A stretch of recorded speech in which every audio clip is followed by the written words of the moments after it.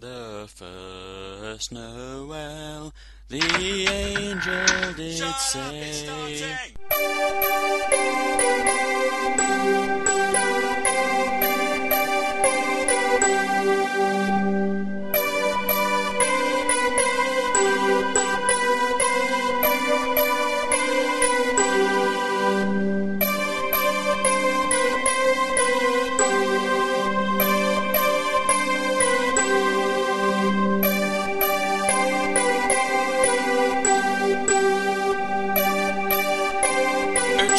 Kilbane Christmas Show! Hello everybody, welcome to the Martin Kilbane Christmas Show. Thank you for listening. We've got a fun, festive-filled episode for you coming up shortly. I'll just tell you a quick joke. You may think it's a Christmas cracker joke, but trust me, it's not.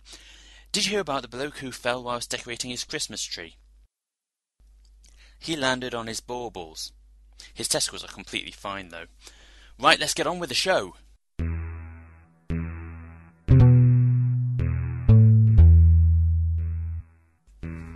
Good evening. Welcome to another edition of the Robert Baker Report, the show which goes undercover to investigate the illegal and immoral practices of businesses.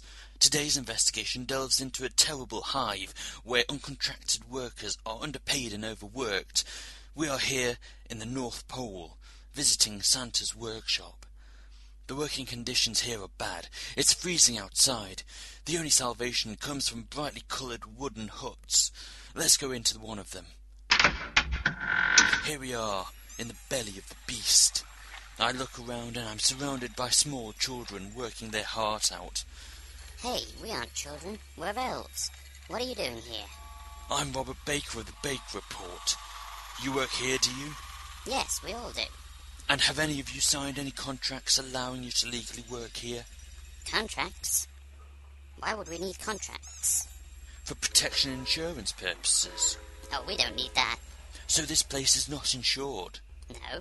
And you're not part of any workers' union? No, but I am a member of the Beano Club, if that helps. Tell me, are you being paid? No, we don't need money. We would only spend it on sweets and sugar products. How many hours do you work? We work until all the toys are made, however long that takes. We lose track of time because we are busy having fun. I think I'm beginning to get a good idea of the hell of Santa's workshop. Can you take me to speak to Santa, please? Well, I'll try. He's very busy at this time of year. Let's see if he's in the stables. Follow me. Okay, so we are walking through the workshop to some stables. Every single elf I see is happy. Can't help but wonder if it's because they are on crack or heroin. Here we are, the stables. Santa? Santa, are you here? Oh my, it's worse than I thought. You keep animals here? Oh yes, they're the reindeer which Santa uses for his sleigh to deliver all the toys on Christmas Eve. So these poor animals are used to pull Santa around the world all on one night. Poor creatures. What's wrong with this one? He looks like he has an infected injury. Oh, that's Rudolph. His nose is always like that. So he hasn't been treated by a doctor then? Why would he? Rudolph is fit and healthy. His bright nose shines the way for Santa. Did somebody say my name? Are you Santa Claus? Ho ho ho, that's me. Mr. Claus, this is your workshop, is it not? Yes, it is. I'm Robert Baker of the Baker Report. I have been taking a look around your workshop, and I have found unpaid, overworked, uncontracted elves who are possibly addicted to drugs working in a sweatshop. What do you have to say about that, Mr. Claus? How can it be a sweatshop? We're in the North Pole. It's freezing outside. Ho ho ho ho. What do you have to say about the mistreated animals here, one of which is seriously ill? Do you have a joke about that one, Mr. Claus? Well, let me see. I wonder if they can take my weight. Mr. Claus, please get off that reindeer. Mr. Claus, can you please answer my question? Mr. Claus? Well, I have one thing to say. Yo! Mr. Claus, come back. Mr. Claus. Mr. Claus, are the toys completely safe? Do they have the kite mark? Have they been tested? Mr. Claus! He's gone. Looks like we'll have to try and confront him again another time.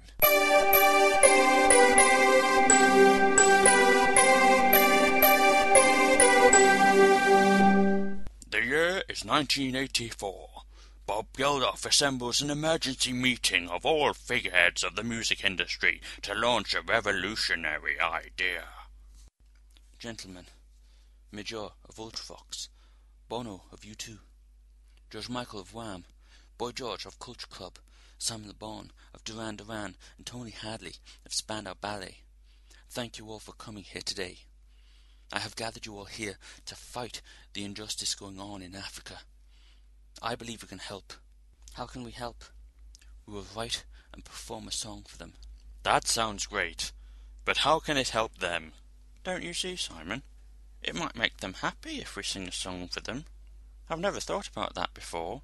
They might really like our music. We could take up some of our LPs. I think they would love True. Yeah, might cheer them up a bit as well, just in time for Christmas. Shut up, Hadley. We won't be doing a song for them, but on behalf of them, about them. We can release a record, then put the money of all the sales of the record and use it to help the situation in Africa. Wow, so it'd be like some kind of supergroup. Exactly, George Michael. We can combine our powers. We'd need a cool name, though. Something like Ultra Wham Duran Boomtown Ballet Club. What about you two? Well, I'm a member of Wham. Remember, Bono? No, I meant us. Well, you said U2. They have completely different meanings. I meant my band, U2. Silence, gentlemen, please. I think our name should be the Injustice Squad. You know, as we're all fighting injustice. But don't you think people get the wrong impression, Boy George? It sounds like we're representing injustice. Yeah, Midge is right. If anything, we should be the Justice Squad, or the Musical Justice Band. Would everybody shut up? I already have a name for it. Band-Aid. Because, you know, we're a band playing music to get aid to Africa. Whoa, hasn't Africa already got an AIDS problem as it is? Shut up, Hadley, not that kind of aid. But also Band-Aid, it's like the brand of plasters in the US, and it's like we're healing the world. Will everyone get that gag though, Bob? I mean, we don't have Band-Aids over here. Yeah, we could call ourselves Elastoplasts. Or just call ourselves Plasters. Plasters for Africa. We're calling it Band-Aid, and that's the last of it. Right. So, now we just need a song. Something real. Hey, I know a good rhythm we can use. It goes like this. Ba-bum, bum, ba-bum, chow. No, Midge, let it go. We could do a Christmas song. Oh, but we've just done a Christmas song. How have you, George? When's that coming out? Christmas. Oh. Actually, that's a great idea, Tony. We'll do a Christmas song. But what about mine? What's your song called, George? Last Christmas. Yeah, well, bet you wish you released it last Christmas now, too, don't you? It's okay, George. I know how you feel. It's not easy. Oh, Midge, leave it. It means nothing to you, does it, Bob? Don't. It means nothing to you. Shut up, your face. Now I know why I like that song. Why?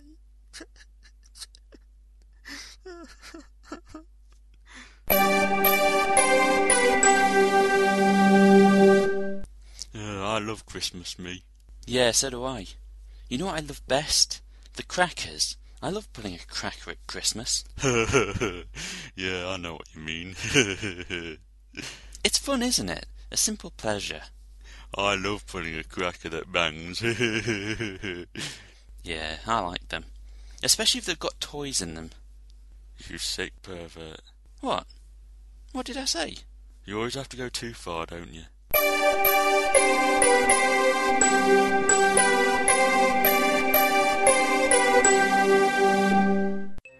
Ho ho ho! Now to deliver another present.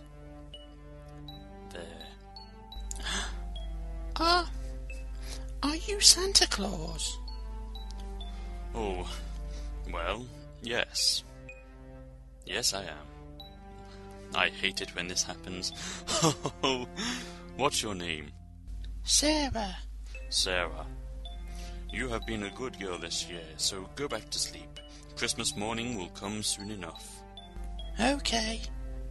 Merry Christmas, Santa. Merry Christmas, Sarah. Mr. Claus, stop. It's Robert Baker of the Baker Report here. We meet again. Are you ready to answer my questions yet, Mr. Claus? Oh, no, not you again. Why don't you just leave me alone? Santa, did you just break into this property? What is that you've placed under the tree? Is it a bomb? Mr. Claus, why are you avoiding all these questions? Well, look over there. What? Ho, ho, ho, ho! Oh, he's gone again. I think that says everything about his guilt. I have been Robert Baker, and this has been another Baker Report. Goodbye.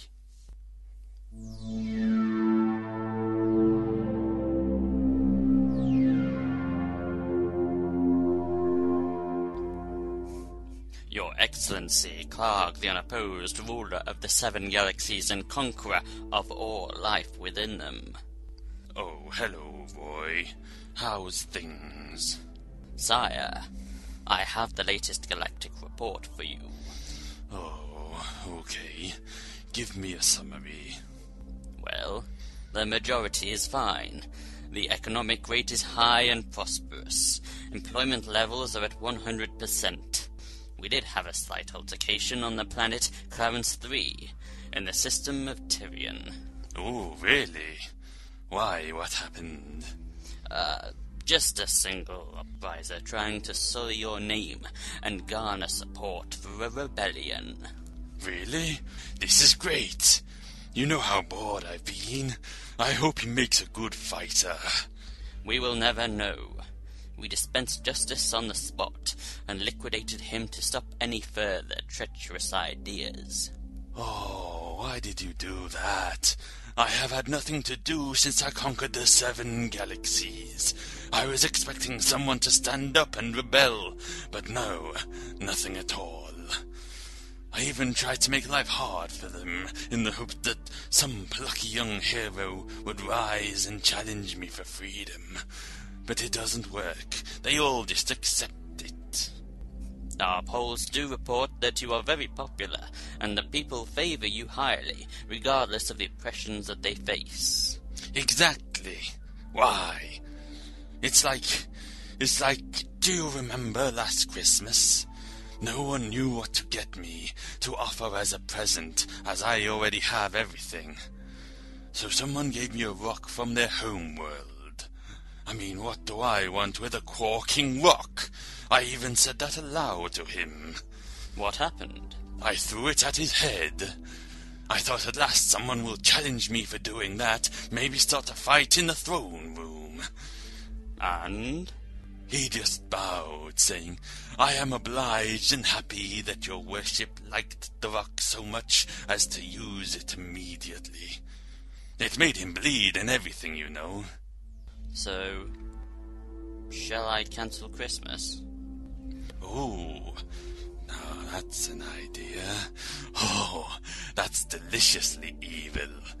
That should be just the ticket for someone to stand up against me. I shall make the announcement now. Now hear this. The great Klarg has declared that as of this moment, Christmas shall be cancelled. Klarg wishes it, so it will be done. Hail Klarg, ruler of the 7 galaxies. Well? Initial reports are coming in. Suggests that everybody is rejoicing. It would seem you have removed the pressure of having to get you a gift. Plus, it also removes the chances of any family arguments over the Christmas time. Your subjects are hailing you as the greatest dictator ever. What? Oh, come on.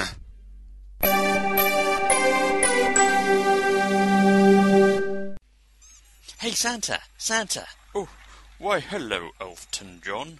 How are you? I've got a new song to sing you. It'll be a hit. It's called Santa Claus is Coming to Town. Can I sing you a verse?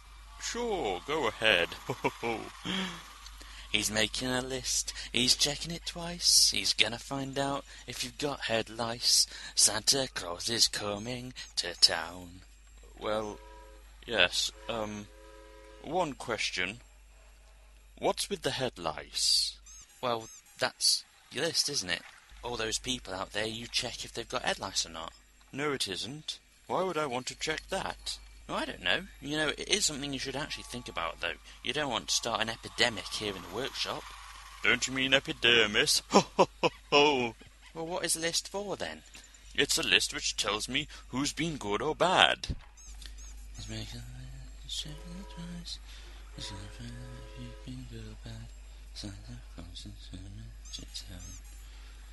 It needs work.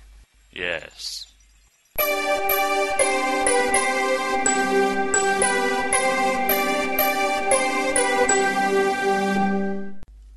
Here, you right, Barry? No, not really. I feel a bit bad. A bit guilty. Why? What's happened this time? Well, you know how I wanted to break up with Melanie? Yeah? Well, Dave said I should do it like a band-aid. Right, so what happened? Well, I phoned round and got all my mates to come over and write a song, and I flew Phil Collins over from America. I then performed this song for her, which went like this. It's Christmas time. We've been together for quite a while. At Christmas time, we fight like we're on Jeremy Kyle. But we can be happy if we're left to ourselves. Well, tonight I'm breaking up with you.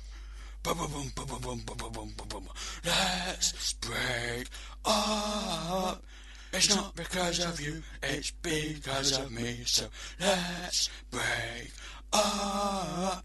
It's not because of you, it's because of me. So let's break up. It's not because of you, it's because of me. So, does that sound bad to you? Yeah, just a bit.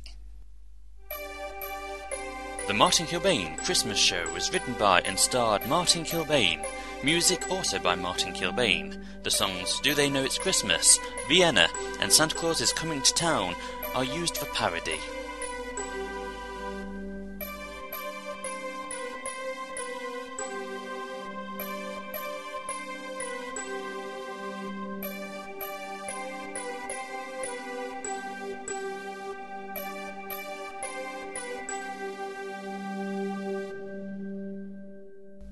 Merry Christmas, everybody. Thank you for listening. Thank you for listening. Thank you for listening.